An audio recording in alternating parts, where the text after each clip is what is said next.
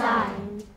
We've been doing a project in Hallfield Primary School with a group of about 20 children, and we've been writing a piece about the Design Museum, inspired by the architecture of the Design Museum. We showed them these pictures of the Design Museum, some of which are really striking, and we showed pictures of how it looks now, and we showed pictures of how it looked before, and pictures of how it looked when it was being rebuilt. They just spilled out with ideas and came up with these amazing words. Sophie, she came out with this thing, design, design, design, can't wait to design, design, design. So that was the first nugget of the piece. It's about the Design Museum because we're going to go there for a little trip and we're going to perform.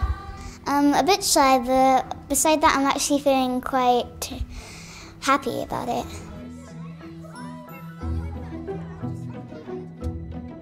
So I just have one very special thing to do, which is to introduce a group of children. They have created for you for tonight a piece inspired by the Design Museum. And I'd like to ask you to give a hugely warm welcome to some of our amazing children.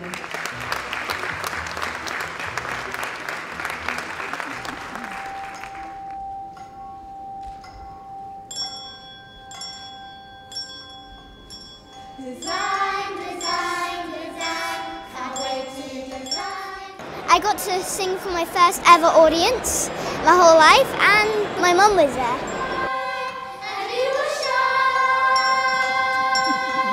I'm absolutely so impressed by it all. Although she's quite loud sometimes, inside I think she's quite shy, so I didn't think she would actually have the courage to do it.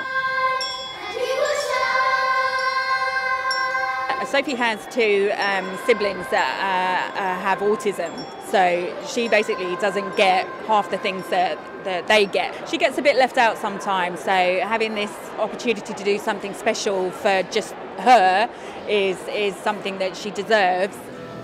Sonic design of shimmering pearls, are you coming with me? A wave of dreams in the distance, are you ready?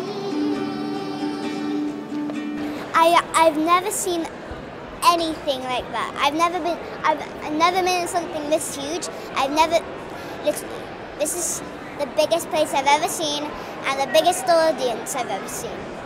It was exciting and fun.